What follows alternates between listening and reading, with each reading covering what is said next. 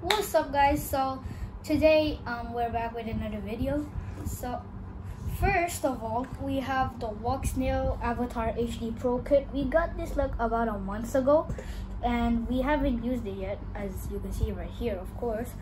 And so we're gonna use it on this new Pavo series Whoop drone, but this was originally for the DJI-O free, but then they released a Snail one, which is for this one. So yep, that's pretty cool, and it's BETAFPV, if I haven't mentioned that. So yeah, so here's the drone itself. It looks like a Cinewhoop, so it goes whee! And as you can see, it's like pre-built, semi-built. There's already the the flight controller, and there's already motors, and then the props. Let me see. Wait, it's 1102 motors. I don't know what that means, but it's a motor, okay? And we have the plug here, and let me show you guys one thing. We have a free BETAFPV 450 mAh battery. Yep, right there. It's pretty cool. So now, as you can see, there's this thing here, and which can plug to here. It's like somewhere there. Alright, it's like somewhere there.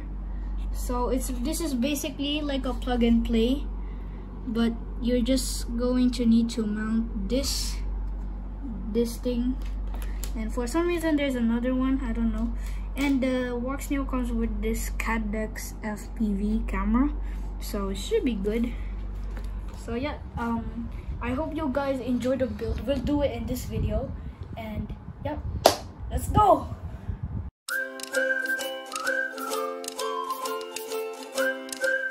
The Snail comes with an antenna, but it's too long and it's too big for the frame of the Pavo Pico. And there's another spare one for the frame. Yep, as you can see right there. And then the Snail one comes with one antenna, but the DJI-O free version comes with two antennas, if I remember correctly. So guys, we have the VTX here, and you need to screw out the thing on the side, and then there's the antenna right there, and you need to lock it in place to make sure it's in there so it doesn't fall out while you're flying.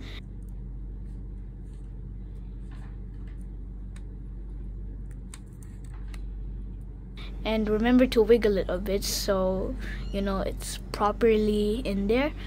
And after you're done that, you just put this metal thing on top so it doesn't fly away. And then remember, there's like a lock nut on the bottom, and you need to screw in the screw, and then on the bottom you need to put the lock nut in.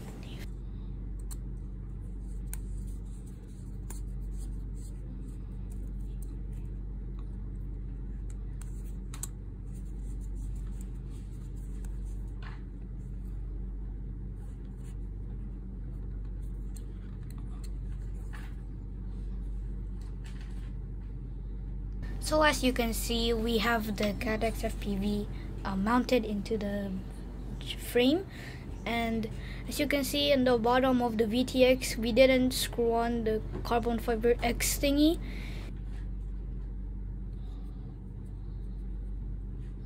We used the top holes to screw the camera in, but in our final product we screwed it to the bottom one because we find that it's vulnerable to break if you crash it too hard.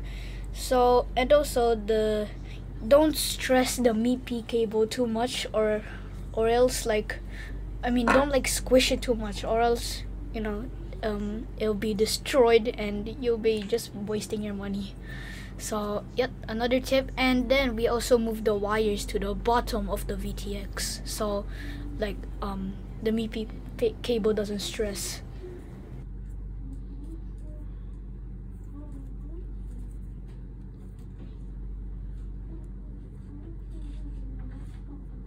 So as you can see here, we have the Pavo Pico frame, like the semi-built one, and there's rubber dampers for like the VTX and the camera and everything, so you know it doesn't like jiggle and stuff when you're recording. So those rubber stuff that you can clearly see that's screwing, but remember to not damage them with your tools because they can be easily damaged.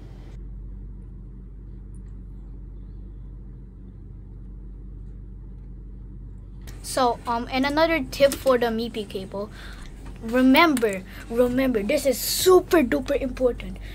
Remember to not put the MIPI cable remember to not squish the MIPI cable between the carbon fiber thingy and also the VTX, because the VTX will get so hot it can melt the MIPI cable's protection guard thingy, and who knows, it might catch on fire. This is our big mistake. We sandwiched the MIPI cable between the carbon fiber X thingy and also the VTX, and that is bad. As earlier what I said, once you power on the drone, it'll get very hot. So our final product, we put the MIPI cable behind the carbon fiber X thingy, so it won't get sandwiched and literally burn. The Pavo Pico is already ready for the walk snail, and as you can see, it can fit perfectly, like the wire thingy can fit perfectly into the walk snail. But I don't know if it works with the old one, but this one is the V2 one, so I'm not really sure if it works, if it's compatible with the old one. And so the good thing is we don't need to do any soldering, because if we did, it's gonna be pretty messy as well. So, and also beware that the wires are really short, so you need to reroute it. So as you can see, this is our nasty finishing product, but this is the one that we initially tested. So as you can see, we fixed the wire thingy, and please do not go away, please, I am begging you, because since this is the V2 one, it has night vision, so don't go away. We're gonna compare it to the Meteor 85 walk snail. It's the moment of truth. If it will work or not. If it will work, this would be a success, and if it will not work, then it's gonna be a fail.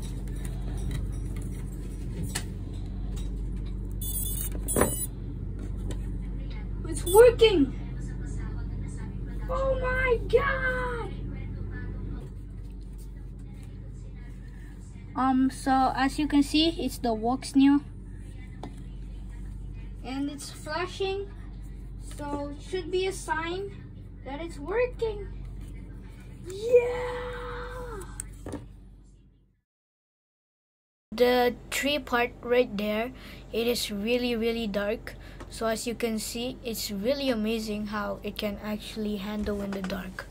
So yep, I hope you enjoy the footage of me flying.